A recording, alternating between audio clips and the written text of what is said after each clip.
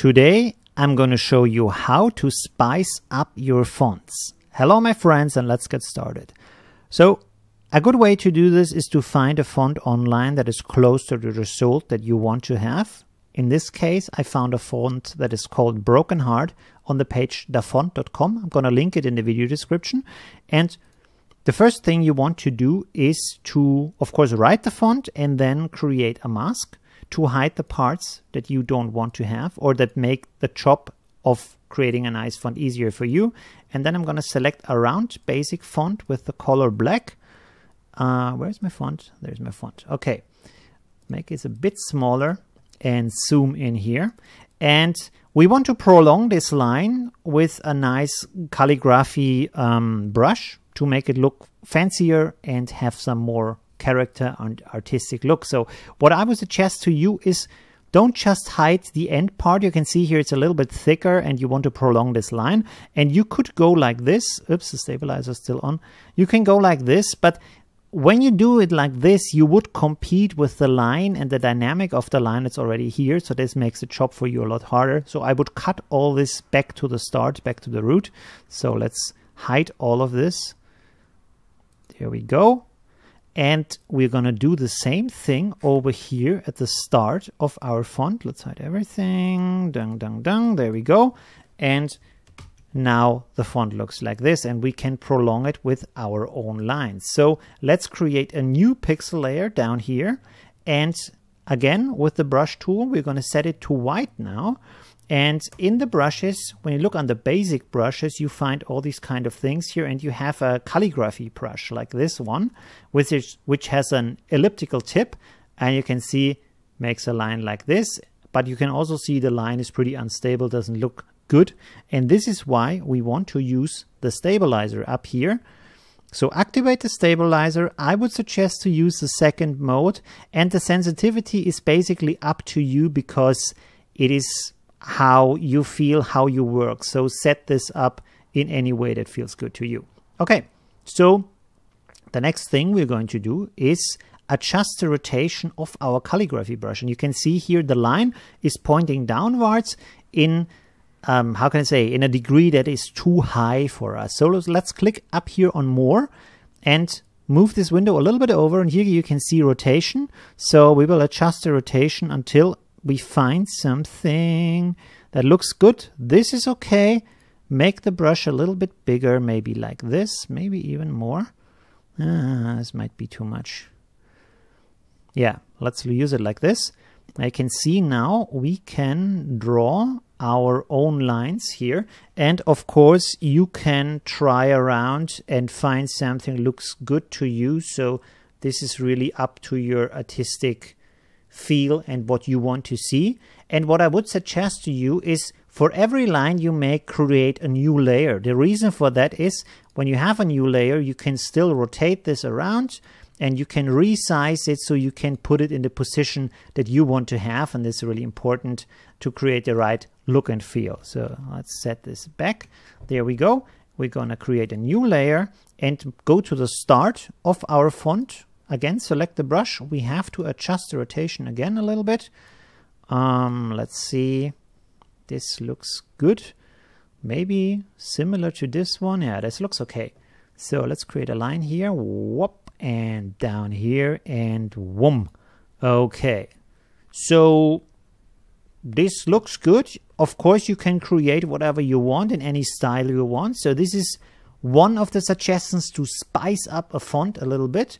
Let's try another font. In this case, I'm going to use the Arial font, a very simple, basic font that doesn't look like much.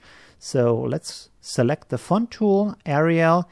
I set it to black, so it's really big. And I have this picture here, kind of neon skyscraper thingy. So let's write something.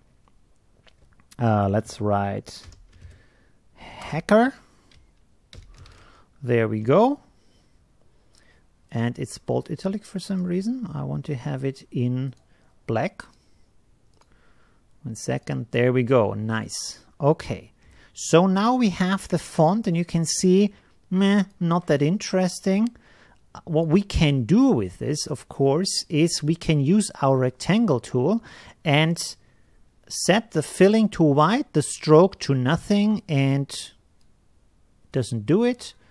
Filling, okay, let's set it to white again, set the stroke to nothing, so this is important.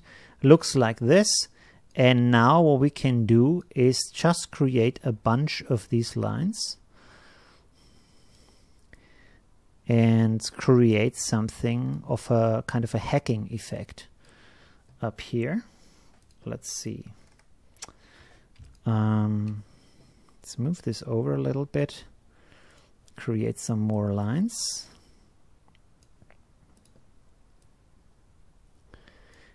And a little bit more. There we go. And what you can do now is group them. So select all of those layers and hit Ctrl-G to group them. And now when you duplicate them and resize them, they start to look pretty interesting. I can go like this, so make really small ones down here. And make this maybe a little bit longer. You can even stretch them because the rectangles are vector, so there is no problem with that. And you can see we get something that starts to look pretty fancy and pretty nice. So this is a nice way to spice up fonts a little bit, make them look pretty cool, and of course fit the purpose of what you have in mind for your design. So this is always about getting the right feeling for your creation. Let's make another copy up here, and I'm going to flip it vertically, make it smaller, and connect it up here so we have some lines up there. And you can see this starts to look pretty interesting, pretty cool. Of course, you can do more with that. You can also create some little squares. Also resize them and then group them, so you can see, you get the idea. This is a really nice little trick to make fonts look a lot more fancy and interesting. One second. Okay, let's leave it like this. And I'm gonna group them again. Group. Okay. Zoom out. Use this group over here, duplicate it, make it smaller, bring it in here, duplicate it a bunch more.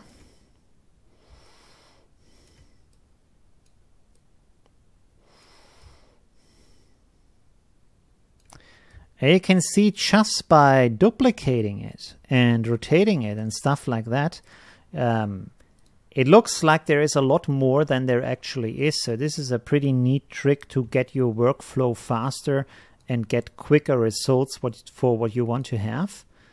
And you can see this is a really nice font, and you wouldn't find anything like that online, of course. You have to basically create it yourself and make some fancy kind of thing for your creation and for your flyer or whatever you're creating with it. So as you can see, pretty nice trick and very fast to work with.